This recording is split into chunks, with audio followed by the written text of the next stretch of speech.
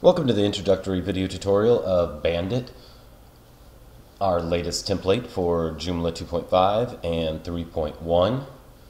In this tutorial, we're going to go over the basic settings and basic layout of Bandit, and we'll follow this up with a second video to show you the advanced features. So let's jump right in. So Bandit is a nice band site here for bands or recording artists.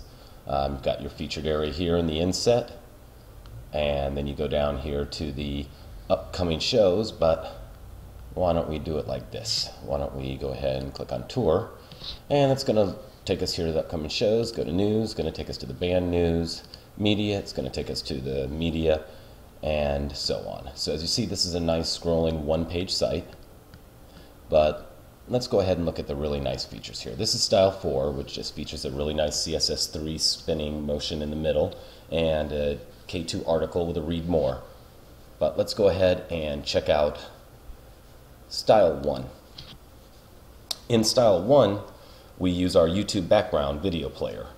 We fly in the intro and then we start playing a music video. Right now we have the sound turned down, so we're not going to disturb this with any music, but let's go ahead and see how this works. So same action, tour is going to bring us to the upcoming shows, news, media, and so on. So let's go ahead and check out style 2. Style 2, we have a different video, a different band, and we have a different color scheme. See, this color scheme is reds and grays. Get down here into the band news. And this is the band news. You see we have some nice CSS3 effects here. And let's go ahead and finish up checking out the style. So let's check out style 3. This is a nice black and blue color scheme as well. We did a really intricate CSS3 effect here with a star rotating. And if you scroll down, you'll notice that this is a transparent style, so you can have the video bleeding through. And so let's go ahead and go back to style 1 now, and let's go over the module positions and what's in use here. So of course, this is your logo position. You can set that in the template manager. Here we have our main menu, and this is in the menu bar left module position, and this is using the Suckerfish drop down. And here we have our background video player. This is actually in a custom module position called style 1, because we're using style 1. It overtakes the background of the whole website. And here in the inset position, we're using our K2 content wall to bring in a K2 article with the date, the intro text, and the title, and a buy now. On our demo, this takes you right to the product page for Bandit. In the quick start install that we give you, this is turned into a read more and goes to the same link that the title does here.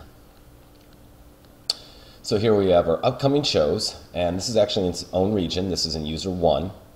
And then here in user 13, we have our K2 content wall as well. And this is showing a grid of 3 by 2 of latest events. Click on the ticket, it'll take you to the event. Buy tickets takes you to the event. More info takes you to the event.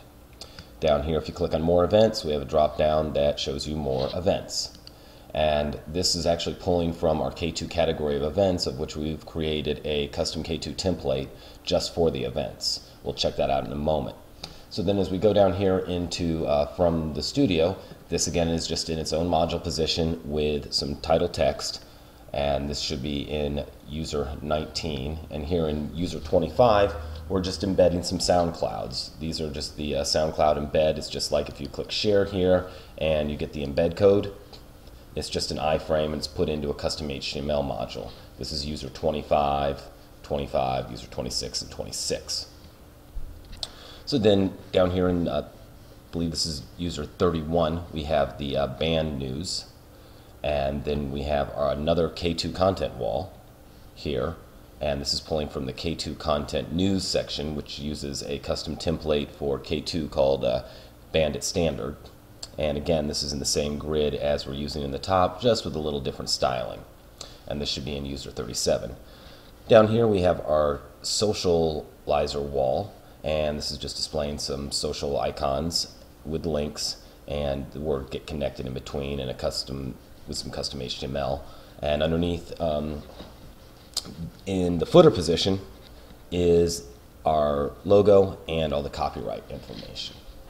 So let's go ahead and quickly go over a few things here of what happens when you go ahead and use this template on, say, a mobile device, and full scaling for responsive design. We are using Bootstrap, and we have set up a responsive grid, so let's check it out. As we pull in here and we get in close to device level, as you see, we shrink things down as best we can until the point where they have to actually change. So then we pull them in and they change and go full. As you see, we do have some animation going on here. This is just done with CSS3, so there's no JavaScript in here that's going to conflict with anything. We just added some CSS3 animations to make you look good.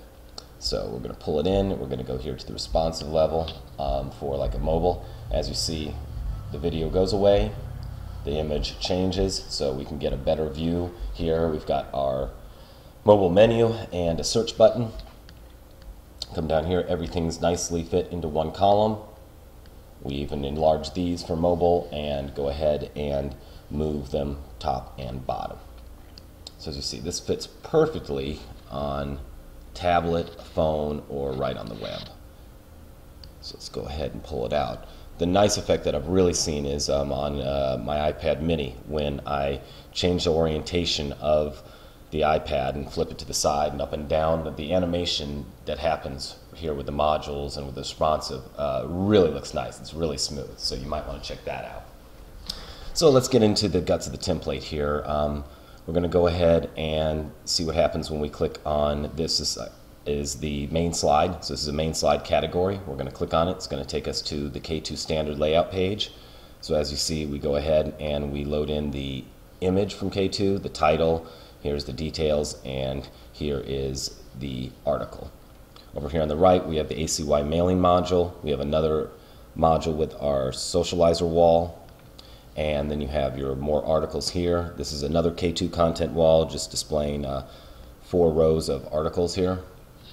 And we can go ahead and check this one for responsive too, because as you see, this will pull in, and as we pull in and get to this level, it's going to pull it out like this, comes back, pull it in, moves out, pull it in even more, we go in more until we get to here, this, then come down to here, and as you see, we can scroll down and see that everything fits nicely. And even the K2 wall here that was on the right, now we show the images. When it's at full width, we don't even show the images, so it makes it look a lot nicer once you go to the mobile level. So let's go ahead and pull this back out, and let's go back to our home page.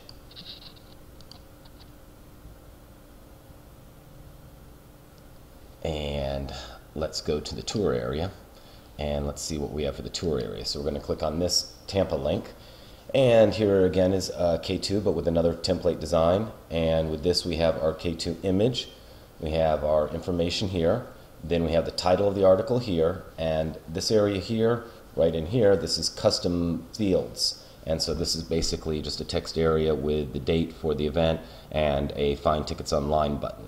We've also included the image gallery with one image for the seating chart. And let's go back to the home page. And let's go down to the news section.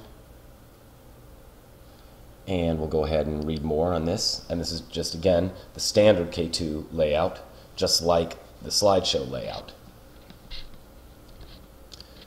So now let's go ahead and check out the rest of the K2 areas. So let's see our videos. And this is using a custom module here with a featured video. And then the videos here are a K2 category. So we just went ahead and put 4 in, and these are the intro images. So if we click on one, it's going to bring us up to the article page with the video. And then you can just go back, and then we're going to go over here to the standard K2 category. Here's your K2 category, and read more. As you see, this is again using the standard K2 layout. And now let's go ahead and look at Joomla. So here's your core Joomla article layout, much the same as K2. Same with the right side information here in the right user module. We can go to the content layouts. Here's the 2-column blog. Read more. Here's our center featured layout, which puts a center featured article and 2 on each side. And then we have our left featured. And we have our right featured. And then here under the news, we give you all the rest of the login form and everything else that's basically in Joomla, the web links, the wrapper, the contact. You can go ahead and go to the demo and check it out for yourself. Here on the tour, we have the event category and we have the event item. Here on home, we have our features. We talk about the XTC framework here. Here's your layout. Here's the included extensions, the typography page, and the module suffix page. So let's see some other custom things that we did. We're going to go here to our photos. Our photos is basically using 4 Joomla articles, and in the article we use our image gallery plugin, which you can find right on our website for free, and it basically just lets you go ahead and put in a tag for your gallery, and it displays whatever photos you have inside the gallery folder on your site, and it will go ahead and grid them out like this. And so what we did for this is we have our 4 articles, and this is our News Pro module that you see here. And we're just basically using 4 different pages for the News Pro article, which pulls in the full text from the article, which is only the gallery. So here's the first gallery, then we can click on 2. There's the next Joomla article with more photos, the next gallery, and the next gallery.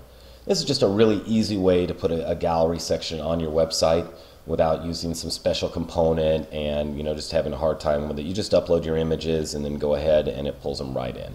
You just can separate your different galleries by folder, and it's really quick. You can shuffle through them just like this.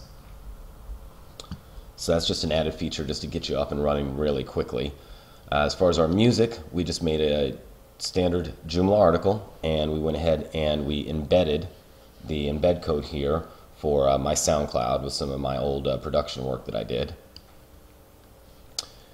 And then we can go over here and check out the final area, which is the shop, which we use the free version of K2 store. And this is basically just a K2 article with our special shop template that we use for K2, and it's got the add to cart button here. We've gone ahead and just added a code here, embed code for the presets, and here's the presets album, here's the price, add to cart, and done. So we've given you a really simple e-commerce solution. So if you're a band and you're looking to sell an album, or if you want to sell merchandise, this is just a really simple and easy way to go ahead and start selling online. So that's going to wrap up the intro tutorial here. We'll be back later on in the week with our advanced tutorial and maybe some updates for the template. So I hope this helps to get you started, and we'll see you next time.